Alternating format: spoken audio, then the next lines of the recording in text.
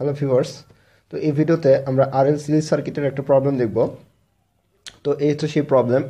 এখানে আমাদের টোটাল ইম্পিডেন্সটা বের করতে বলছে এবং এখানে একটা রেজিস্টার এবং একটা ইন্ডাক্টর রয়েছে এবং এটার টোটাল ইম্পিডেন্স এবং এটার ইম্পিডেন্স ডায়াগ্রামটা বের করতে বলছে।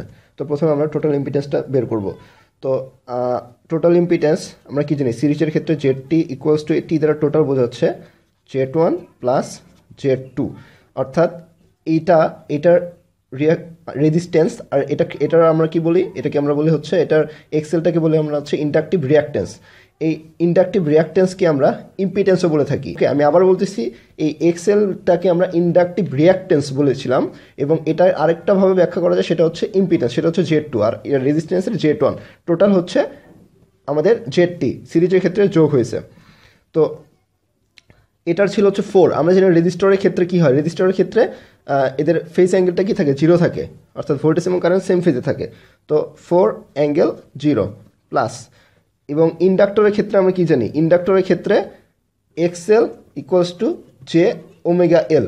আর আমরা জে সমান কি জানি, জে সমান 1 অ্যাঙ্গেল 90 ডিগ্রি, এটা জানি। তো ইন্ডাক্টরের ক্ষেত্রে কি হয়, জে ওমেগা এল।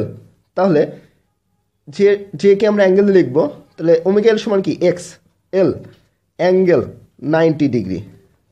ঠিক আছে, কারণ এই যে জের মান 1 অ্যাঙ্গেল 90 ডিগ্রি, 1 তো লিখলাম না, শুধুমাত্র 90 ডিগ্রি অ্যাঙ্গেলটা লিখলাম। তাহলে এটাকে আমরা কীভাবে লিখতে পারি, আর প্লাস জে ওমেগা এল, এভাবে লিখতে পারি। এটা যদি আমরা নাও লিখি কোনো সমস্যা নেই, আমরা এখান থেকে ডাইরেক্ট করতে পারবো। আর প্লাস এই Z2 সমান এক্সেল সমান আমরা এখানে জে ওমেগা এল। ওকে, তো আর এর মান হচ্ছে কত, 4 প্লাস জে ওমেগা এল এর মান কত, এক্সেল মান কত, 8 জে। অতএব আমাদের ZT আসবে হচ্ছে √4 প্লাস 8 স্কোয়ার। এই যে √, রিয়েল স্কোয়ার যোগ ইমাজিনারি স্কোয়ার ইকুয়ালস টু, এটার মান আসবে হচ্ছে 8.94। ওকে, আর অ্যাঙ্গেলটা আসবে হচ্ছে tan inverse y/x by b/a, তাহলে 8/4 সমান আসতেছে হচ্ছে 63.43। তাহলে আমাদের ম্যাগনিটিউড আসলে হচ্ছে, অতএব ZT ইকুয়াল টু আমাদের 8 পয়েন্ট, খুব সিম্পল ম্যাথ প্রবলেম, আর অ্যাঙ্গেল আসতে হচ্ছে 63.43। গুড, তাহলে আমাদের এটা কমপ্লিট হলো। তাহলে এখন আমরা ইম্পিডেন্স ডায়াগ্রামটা অঙ্কন করব।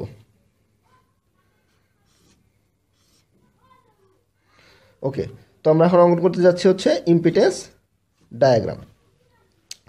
তাহলে আমাদের রিয়েল অক্ষ কি, এটা হচ্ছে আমাদের রিয়েল, এটা আমরা জানি এটা কি ইমাজিনারি।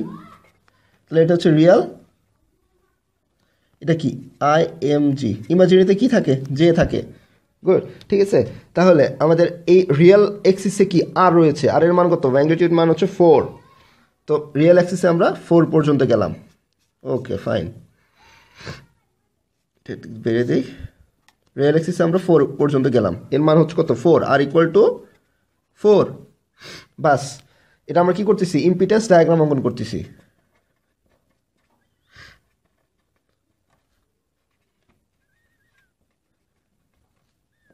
ইম্পিডেন্স ডায়াগ্রাম, তাহলে আমরা রিয়েল এক্সিসে 4 গেলাম। এই যে ইমাজিনারি এক্সিসে কত আছে, 8 আছে, অর্থাৎ জে, এই যে জে ইমাজিনারি, পজিটিভ ইমাজিনারিতে 8, তাহলে 4-এর ডবল এখানে দিলে, এই সাপোজ ধরে নেব, এই জায়গায় আমাদের 8। তাহলে এটা হচ্ছে আমাদের ইমাজিনারি। তাহলে আমাদের এটা কি এক্সেলই তো জে ওমেগা এল, সেটাই তো 8, তাহলে হচ্ছে 8।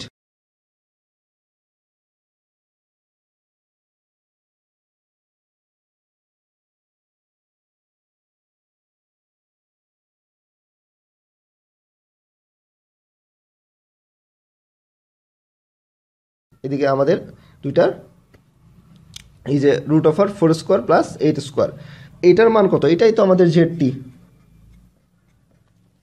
ঠিক আছে, এটাই হচ্ছে আমাদের ZT। আর এই অ্যাঙ্গেলটা কত হবে, এটা হচ্ছে আমাদের θT, মানে হচ্ছে আমাদের যে অ্যাঙ্গেলটা পাইলাম আর কি, এই θTর মান হচ্ছে পজিটিভ। এটা অ্যান্টিক্লক আসলে কি পজিটিভ হয়, তাহলে 63.43। এটাই হচ্ছে আমাদের ইম্পিডেন্স ডায়াগ্রাম, নট ফেজর, এটা হচ্ছে impedance diagram. Okay, thank you.